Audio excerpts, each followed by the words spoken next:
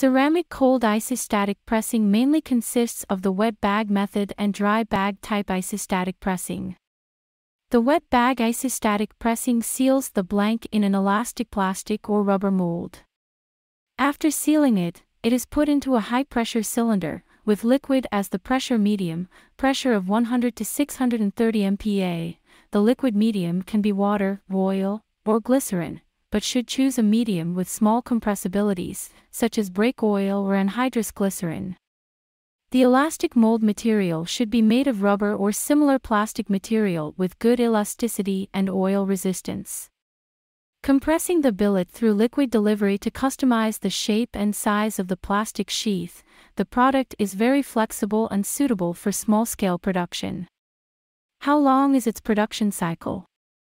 It takes about 15 to 20 minutes to go from powder filling to compression molding and disassembly. But every operation requires manual bagging and unloading, so the production efficiency is not high, and it is quite troublesome. What are its advantages?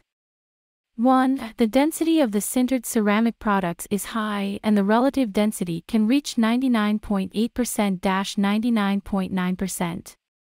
2. The density of the pressing blank is uniform and consistent.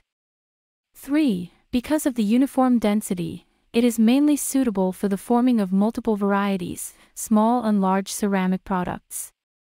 4. The sintered ceramic products with equal pressure molding have excellent performance and short production cycle. The disadvantage is that the production is insufficient.